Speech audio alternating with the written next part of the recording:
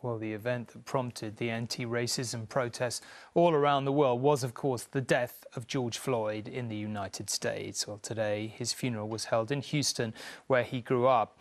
His family was joined by leaders of public and political life in the city. President Trump's rival for the presidency, Joe Biden, sent a video message echoing the demands of the Floyd family for justice. Though the mountains shake with the swelling. George Floyd's casket was closed for the final time.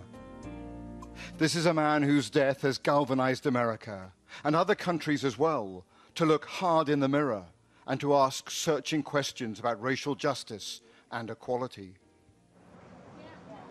At the same time, 1,000 miles away, people also gathered at the scene of that casual brutality of 2 weeks ago that engulfed America in turmoil and unrest.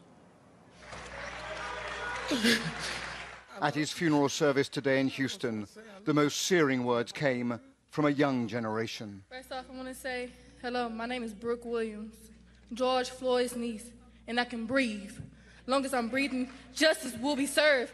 She recalled her uncle's last moments and asked questions of America that go to the heart of this country's sense of identity and its claim to exceptionalism.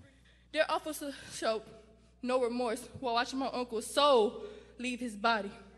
He begged and pleaded many times just for you to get up, but you just pushed harder.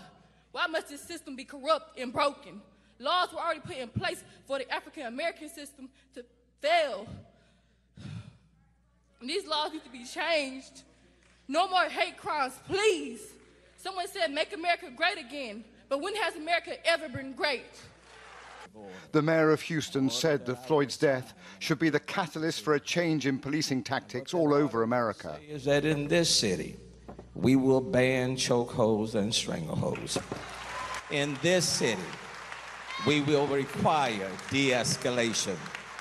In this city, you have to give a warning before you shoot. In this city, you have a duty to intervene. With the president's response widely judged to be tone-deaf to the grievances of African Americans, his rival Joe Biden delivered a video message to the funeral.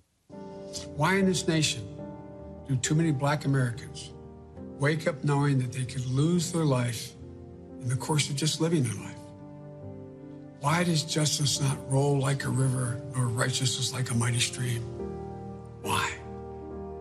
Well, ladies and gentlemen, we can't turn away. We must not turn away. We cannot leave this moment thinking we can once again turn away from racism that stings at our very soul. George Floyd's name echoed around the many protests across America and around the world.